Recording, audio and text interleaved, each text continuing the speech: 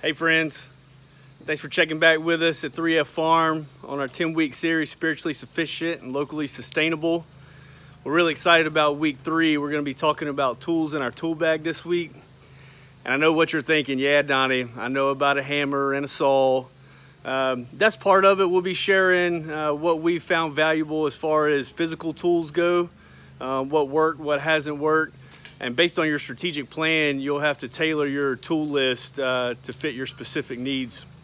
But what we're talking about as well are your spiritual tools, the power of prayer, what you need to do to study the Bible. You need to have a small group, whether it's people in your neighborhood, at your church, in your community, that you can sit together with and converse, have Bible studies, pray for each other, share experiences, share what works, what doesn't work. And then also you need to strengthen your spiritual armor every day.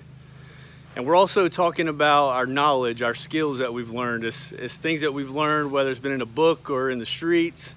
Over time, it's your common sense, it's your knowledge that you have gained from experiences. And we're going to be talking about how to put those together to actually employ your smart action plan to achieve your vision. So stay tuned with us this week. We're going to be talking about our spiritual tools, our physical tools, and then our knowledge and our community and how they combine together to reach your vision. Make sure you subscribe to our YouTube channel, as well as get all the latest updates from our social media at 3FFarmTX, and comment below. Let me know what questions or comments you have about tools. Take care. Have a great Monday.